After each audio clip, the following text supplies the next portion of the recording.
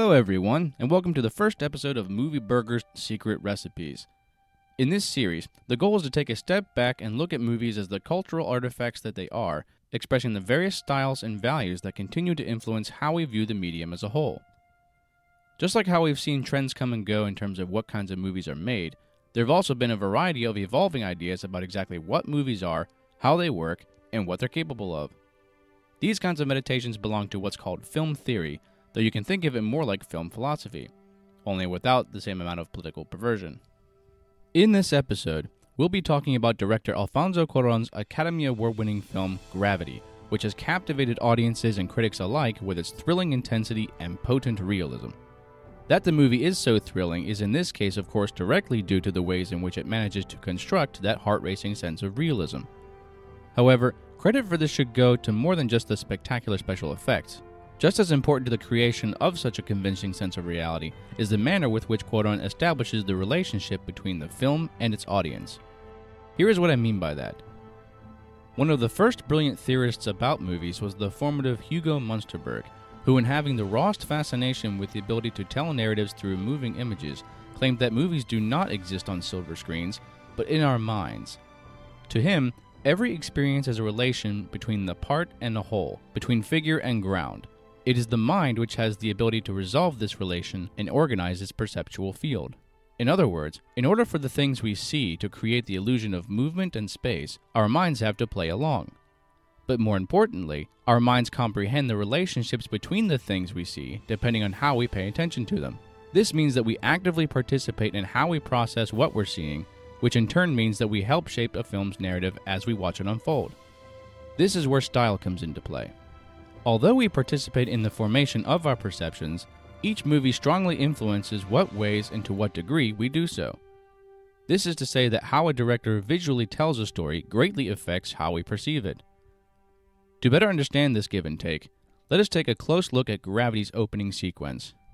Cuarón provides the key components of our realistic feeling perception from the very first frame. The Earth in all its majesty fills up most of the screen, with the cold blackness of space looming behind it. The white speck of our hero's distant spacecraft is at first almost invisibly faint, but soon we discover our humbly sized protagonists in a calculated juxtaposition, caught between the beautiful yet imposing stature of our homeworld and the oblivion of the infinite beyond. Immediately, we are reminded of the utter seclusion that space provides merely by its nature. Slowly but surely, the once diminutive shuttle grows ever larger in our field of view, and the space that once felt so empty becomes filled with the life, personality, and presence of our story's main interests. Though perhaps deceptively subtle, the initial depiction of the tiny shuttle, situated between the Earth and the rest of space, forms the basis of the sense of reality that the film quickly finishes establishing and henceforth relies on. By juxtaposing these elements in this way, the movie effectively defines its physical setting as the staggering and humbling place we know it to be. And it is from this critical foundation that the movie is able to continue illustrating other nuances that articulate its representation of reality, making it feel all the more expressive of the facts strategically outlined before the title card.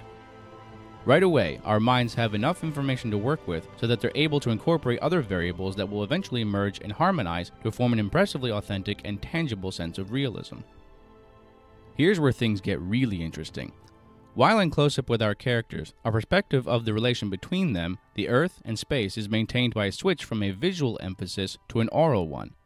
With the screen filled with the faces and actions of our characters, and only the manner of their restrained movements and the camera's fluid meandering to visually link them to their modest relationship with Earth and space, it is the fact that we hear only what they hear that allows us to maintain our original perspective, if only subconsciously. We have been trained by countless other films that do unrealistic things like convey sound in space to ignore the vital components that construct gravity's realism once our view of them shifts from this to this. So once we first zoom in to see who it is the next 80 minutes of the movie are going to be about, our minds are at least half expecting to recognize sound effects we'd imagine hearing if the story were told where there is air for sound to travel. But by insisting on adhering to the reality of space's nature, we never let go of that establishing perspective. And because of this, we allow that perspective to build on itself with other cues. One such obliging cue is the shot of the film's central character, Ryan Stone, when immediately following the shuttle disaster, we see her speedily somersaulting into the void. With this shot, a visual emphasis reasserts itself, and from then on works in tandem with the aural one to maintain the mental perspective established by the film's opening shots. And for the cherry on top, that Cuaron makes this whole first scene one long take further emphasizes that sense of reality by allowing us to experience it in real time. And as a way to further augment the impression of reality set up by the film's opening shots, the camera's complete freedom to follow what it wants from any angle helps to orient us to the reality that in space, there is no objective orientation. There is no up or down, and so objects are capable of moving in any which way, in any direction. And because the camera establishes this fact before the crisis that kickstarts the rest of the movie, viewers are at least afforded the opportunity to be fully equipped to tumble with our main protagonist without their sense of reality being compromised. And by having the camera go back and forth between being static and mobile, Cuaron affords himself the liberty of emphasizing the character's movements however necessary to play up the drama. Again, without sacrificing realism. Altogether, the film's tremendous success with conveying its reality as an extension of our own is no doubt the reason why it has resonated so strongly with so many audiences. Indeed, it's rare to have such a visceral experience outside of a horror movie. And even though scientific nitpickers like Neil deGrasse Tyson have taken umbrage with certain details, history will likely consider Gravity to be a momentous example of film's ability to bridge the gap between us and it. And a huge reason for that is the visual style employed by the film's now Oscar-winning director. Alright, that'll be all for this video. Thanks so much to all of you for watching. If you'd like to see more, subscribe to the Movie Burgers channel. And if you're already a subscriber, please consider showing your support through the Movie Burgers Patreon page at this link.